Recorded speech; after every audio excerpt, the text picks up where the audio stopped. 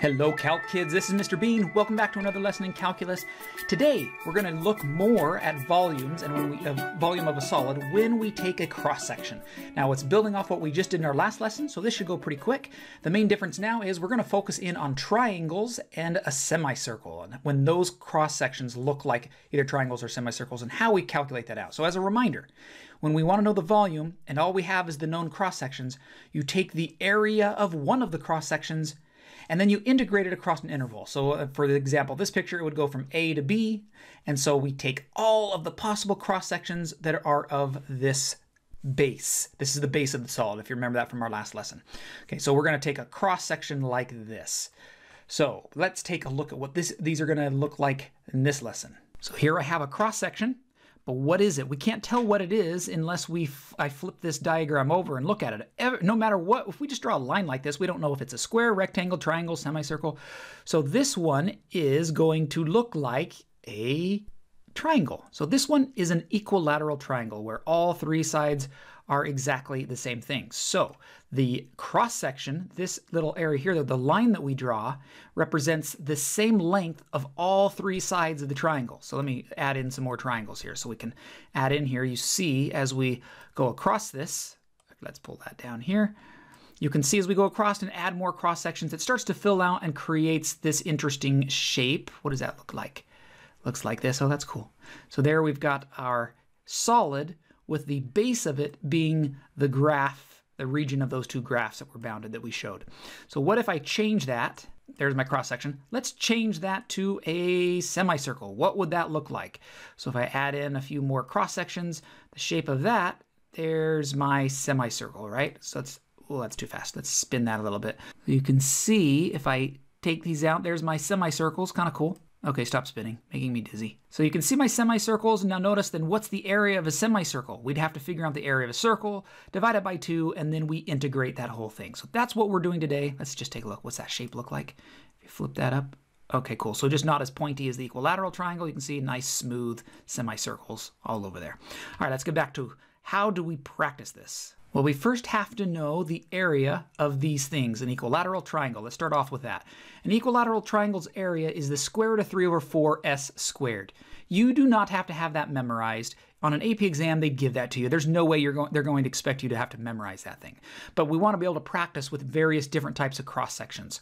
And so this then, that's the area, and then again you have to know what's the side of the equilateral triangle. It's just the distance between the two curves of our bounded region. So the function that's larger minus the function that is smaller. And this would, of course, would also have the same type of concept with respect to y, if it was perpendicular to the y-axis. So I know ours here said perpendicular. Where did it say there? There we go, perpendicular to the x-axis. So that's what we're practicing in the video lesson, but your lesson will also have with respect to y, where you might go the other direction. So just be aware of that as we practice this.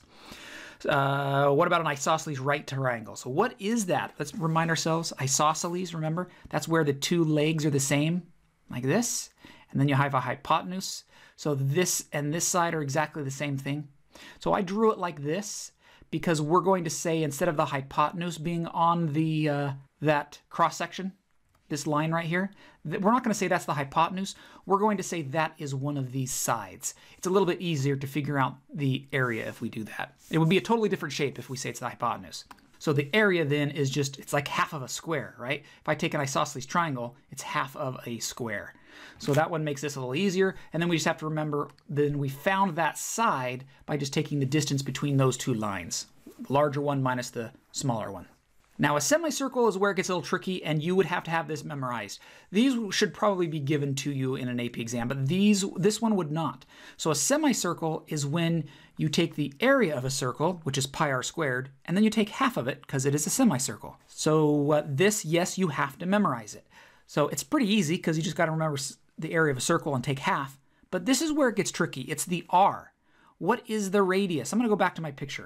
If you look at this circle, the semicircle, what is the radius of this semicircle? It's only from the middle down. It's only halfway. If we just take the f and subtract the g, you're going to get the diameter of the circle. So for the radius, we have to take half of that. So now we go back to our formula, and we see that if we're calculating what is the radius, we take f minus g, and then take half of it. So that's the trick here with semicircles. You're going to have a bunch of fractions going on. So this whole thing goes inside where the r is. So you're going to end up squaring that whole fraction there. All right, let's put it to use and see what we come up with. Equilateral triangle. So we're going to go from 0 to 1. That's pretty simple. And then we take the square root of 3 over 4. Did I do that right? Yes, square root of 3 over 4. And then it is the side squared with respect to x. And what was the side? So if you don't remember, I'm going to write it down here. One of our equations was y equals the square root of x, and the other equation was y equals x squared. Whoa, that was weird. Let's fix that. There we go. Y equals x squared. And then the square root of x was on top, right? Square root of x and then x squared. Yeah, something like that. So that's the area we're looking at. So the square root of x comes first, and then minus the x squared. So that's my setup. And then we could do this by hand, multiply it all out, or use a calculator to help us. On this lesson, again, you can practice with the calculator, just doing the Math 9 option to calculate what that would be. So on isosceles right triangle, now we're going to still go from 0 to 1. This time, though, it's half.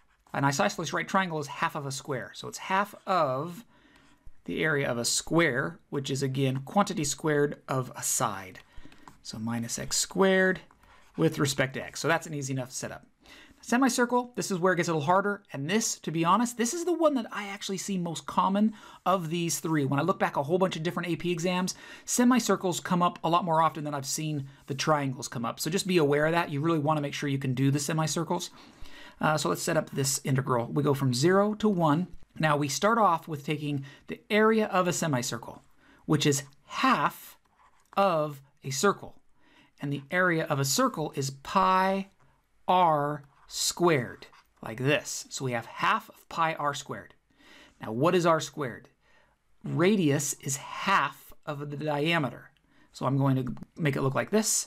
And then the diameter was square root of x minus x squared. So this gives me the quantity squared is where the r goes inside of that thing. So now let's see what happens when we clean this up a bit. I'm going to have pi over 2. And then I still have this quantity squared. So square root of x minus x squared. But underneath, I'm now going to say 4 because that 2 is being squared. So it's now a 4 with respect to x. And now this whole thing can clean up a bit and become pi over 8. I'm going to move the constant to the front. 0 to 1 of square root of x minus x squared with respect to x. So this is the tricky part here, is figuring out where all of these little fractions are going and then how to simplify it. So let's take a look back at this again. This 1/2 right there. Why is that in there? It's because it's half of the area of a circle. And then this 1/2 right here. Why is it there? Because we wanted to take half of the diameter. So this is your r, and you needed half of the diameter to do this. Okay, so again, on this lesson, I did not do anything with respect to y. You will have that in this practice problems as well as the mastery check and on your future tests. So just be aware that you're still going to practice with respect to y. But for this video lesson, we're just setting up the formulas and being able to use them from there. So rock that mastery check, and I'll see you back in our next lesson.